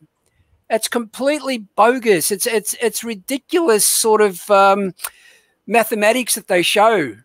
Very biased, by the way. The temperatures are assumptions too. Yes. Yeah. Go ahead, Mike. Yeah, I've been in Hawaii a couple times, and I found a number of mysteries, but I better not get off on that. We could be here for because we're coming short of time, and you have more questions. Yes. Yeah. Time flies by and questions are coming in as well. That's why I definitely want to get a couple of these audience ones. I think for the most part, we've answered all the ones that we've got saved in the side chat. Unless, Mike, you do see one that we may have missed. But I had a couple questions come in here. A couple from Jamie Russell. So Jamie, I apologize. I'm looking for your question right now, and I hope I didn't lose it. I guess this is the one, maybe. Jamie, I hope this is the main question you were looking to get answered. He just asked Mike, I put it up on screen. He says, is the main problem the number of impact craters on the Earth? Well, yeah. I mean, I did a calculation using the moon as an analog, adjusted to the greater gravitational cross-sectional area of the Earth, and Wayne Spencer did the same thing, and we got a huge number of impacts that would probably melt the mantle. So obviously that can't be. But I have just done a calculation on what are the number of impacts, and well, there's 190 that are claimed to be confirmed as of 2017. I wish they'd update that website. And but anyway, that's what they claim, 190. But there's about, based on Africa, there was a big report somewhere, Earth Science Review or something, about the number of possible impacts being twice as many in Africa. So these are subject to research. Some will be impacts and some will not. So I said, well, maybe half of them are. Well, for Africa, that would double the number of impacts there. And if this is the case on all the continents, that would add up to about 380. Then I consider a lot of these cratonic basins in the continents that are saucer shaped, have probably been distorted with some subsequent tectonics. Many of those, I believe, are impact craters. And so I figured that there's about 764 basins, but many of these basins are fore-arc basins, back-arc basins, and fold and thrust basins that don't count. But some of them could be others, like cratonic basins, marginal sea basins, could be impact craters. So I estimate maybe about 100 from this data set and rounded off to 500. So I think that probably the Earth was affected by 500 impacts. I believe the vast majority of impacts in the solar system occurred on day 4, and there's strong evidence for that. Well, some occurred during the flood. For instance, on Mars, which I've been looking at, there's huge magnetic anomalies there, and these anomalies go right through many of the small to moderate-sized impact craters on the southern highlands. In other words, that impacting occurred while there's a strong magnetic field. And according to personal communication from Russ Humphreys, the half-life from the magnetic field of the Mars building at creation is 308 years. So that magnetic field would be there at the early end, but by the time of the flood, it wouldn't be there. And there's big craters and some small and medium-sized ones that totally wiped out the impacts. Plus the volcanism on Mars totally wiped out the magnetic field, indicating that they came well after the magnetic field had decayed, and they could be easily fit into the flood. So I believe the vast majority of impacts in the solar system occurred on day 4 by a doctor,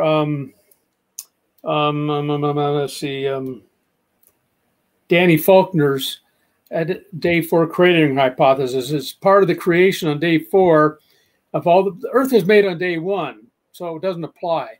But all the other solid bodies of the solar system were made on day 4. And in the process of making them out of pre-existing material, there was some leftover debris that just impacted the surface, making the craters. So after resisting that for 20 years, I now have come to believe it because of the Mars magnetic material that's imprinted in the crust of Mars. So anyway, that's how we would explain impacts. So I think there was only 500 during the flood. Well, I appreciate that, Mike. Great response. As we kind of wind down here, I want to respect your time, Mike. You're always so generous with us. I did notice I missed one question in the side chat. It kind of related, I guess, to the hydroplate theory response you gave earlier, but it's a question from somebody with the username Pickled Grammar. So I appreciate your question. He says, in relation to the hydroplate theory, would you believe the entire Pacific plate completely collapsed during the flood? The entire Pacific plate collapsed. I'm not sure what that means. George, does that make sense to you? I just work here, Mike. I just read the questions. Well, the Pacific plate covers half the world. It's huge. I think there's a lot more to it when you talk about plates. Plates can be defined as by volcanism and earthquakes at the boundaries. That's how I would define plates. Whether plates move horizontally or not, that I think there's 30% that they do, and 70% there's glitches. I found a lot of glitches, and in that, but whether they collapse, I'm not sure what that means. They sunk. Actually, I'm kind of toying with the idea that the oceans were at higher altitudes and maybe were some of the pre-flood continents before the flood, and they've sunk because this is more research in progress. It's looking like to drain the floodwaters, the ocean basins sank and the continents rose up. But the continents have an average of 2,300 meters of Phanerozoic sediments and maybe about 900 meters of Precambrian. So that's maybe about 3,200 meters. And then what was washed off during the recessional stage of the flood was at least 1,900 meters. So you had almost 5,000 meters of sediment average on the continents at the peak of the flood, indicating that the crust was down below 5,000 feet below the floodwaters, which is below the average depth of the ocean of 3,800 meters right now. So based on all this that I'm working on with Dr. John Reed and Peter Klevberg, I'm coming to the conclusion that the oceans, like the Pacific, probably could have been land, or much of it land, before the flood. In fact, there's evidence for that. And the Belt Supergroup is a huge area, about 500 kilometers in diameter. It's generally circular. I think it's an impact crater, 20 kilometers deep of sediments. It goes clear out to eastern Washington, northeast Washington, or eastern Washington is the western edge of it. The paleocurrent directional indicators in that material, that vast amount of sediments. By the way, the top has been eroded a lot, and the bottom we can't find. So 20 kilometers is a minimum depth. That material came from the west. It's dated as Mesoproterozoic, about the Precambrian, dated by secular geologists 1.4 billion to 1.3 billion years. Came from the west. So what's out there to the west to produce all this massive amount of Precambrian sediments, which I think was deposited very early in the flood. There's evidence, I believe, that it's a flood deposit. So that would indicate some source out there in the now the Pacific Ocean. So anymore, stay tuned. This is a long research project and a lot of ramifications that I'm working on right now. This very time, especially that it's a high priority with me. Well, I appreciate those informative answers and all the research you do, because one of the questions in the chat had to do with, you know, what you believe are some of the most important research topics to look into as you're doing when it comes to flood geology that could lead to resolutions and answers in the next 10 years. And, yeah, the sediments, the sediments, because where they're located in the oceans or on the continents, and we're getting a handle on that. We're finding answers to that. Some of the older data by Ronoff, for instance, on the continents was probably too high. And there's other estimates by other that are probably too low, but it was but now I think we're getting good estimates now from secular research and we shouldn't have a dispute with this, because this is an interpretation. This is actually data that they're finding. And so this has a lot to say for the flood. For instance, if you have 5,000 meters average on the continents at the peak of the flood, day 150, what does that imply about the early flood? We got to find somewhere where it eroded from, transport it, and then deposit it rapidly. I mean, this is hugely catastrophic.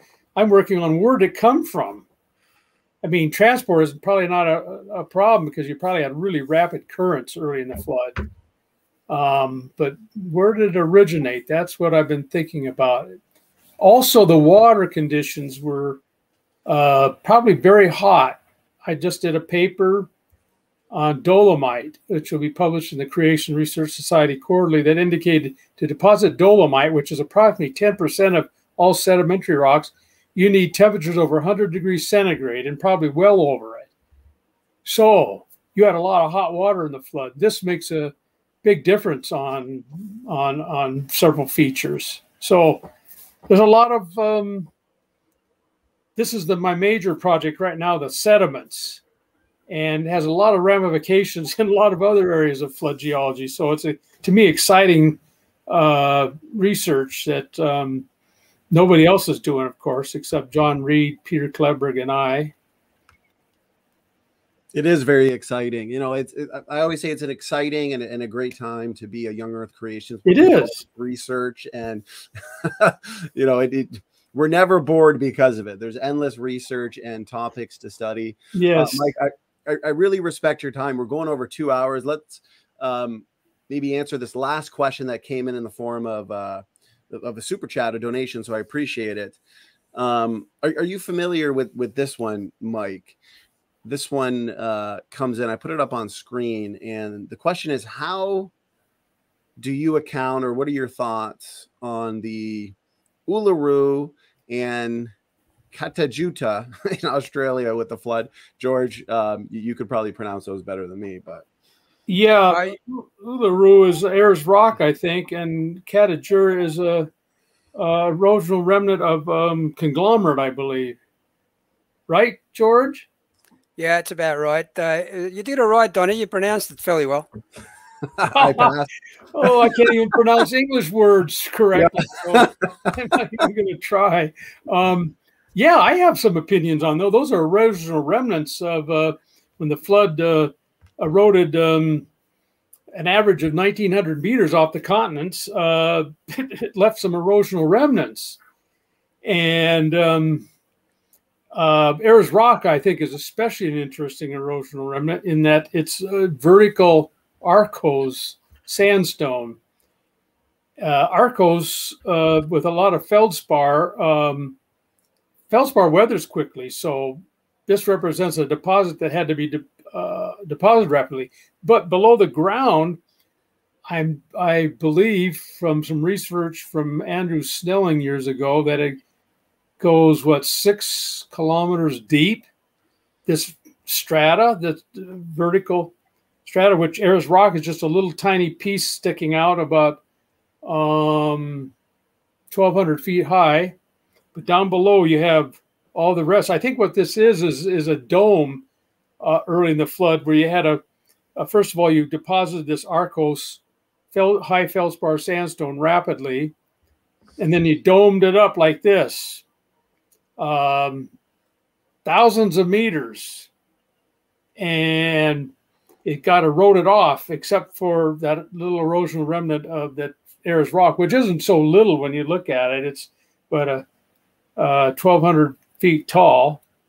So these features like this have a lot to say about what happened in the flood, early flood, late flood. I'm more and more impressed by the catastrophism. And I might add that all these things I look at that are evidence for the flood, I find that are very difficult for uniformitarians to explain a lot of these features. So I'm just not,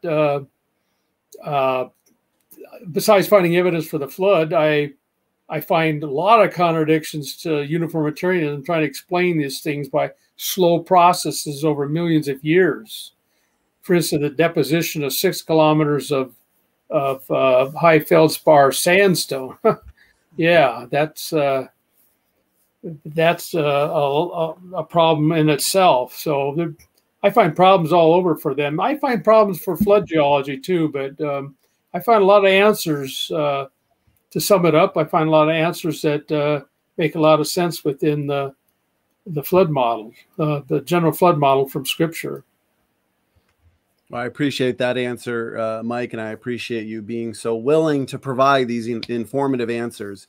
You know, even after the 2-hour mark, you've got great endurance. This was a great show, a great Q&A. Anybody who's just joined us, because we have had a lot of people just join us now, please go back when this stream is over and make sure you watch the opening presentation on the Green River Formation. Very important. And then we've now spent a little bit over an hour on a Q&A. So Mike, it's always a pleasure. I always appreciate you being so willing to do this and help us answer these important questions and challenges to flood geology. You're welcome. I appreciate that. George, any final words before we shut it down for the night? I find it interesting in the chat. Sorry, I got involved in the chat a little bit, but Mike, they were questioning your qualifications in geology. So I find that quite amazing, really, when you think about what was Darwin, what was Lyell. What a ridiculous argument, really. I mean, these guys need to get a life. Well, if that's their only argument, challenge my qualifications, that's a very poor argument for anything. Called an ad hominem argument. Yeah. It doesn't matter what my qualifications are. What matters is the evidence I present and how solid it is. That's what they need to challenge. Amen, brother. Exactly, Well exactly, said. yeah. Well said. Well, we leave our chats. We do these live, so we welcome questions, objections, and we present them all. So, Mike, as you put it, if that's the best argument and criticism they have, that's actually a good sign, and it's good for us. So, yes. So George, I appreciate those final words, final thoughts. And any final words, final thoughts from you, Mike, before we shut it down? No, nope. I think I've talked enough. Yes. I appreciate it. You got a lot of endurance. Every time you're on, we go over 2 hours and time flies by. It's a ton of fun. Lots of great feedback and compliments towards you, Mike. Donnie. Yeah, George. I was going to tell you one of my jokes. Go ahead. We can end it with a joke. We'll end it with some laughter. Good for our health. 5 surgeons, okay? We're talking at a coffee break, and we're discussing their work. The first one said, I think accountants are the easiest to operate on. You open them up and everything inside is numbered. The second one said, I think librarians are the easiest to operate on. You open them up and everything inside is in alphabetical order. The third one said, I like to operate on electricians. You open them up and everything inside is color-coded. The fourth one said, I like to operate on lawyers. They're heartless, spineless, gutless, and their heads and their butts are interchangeable. Wait,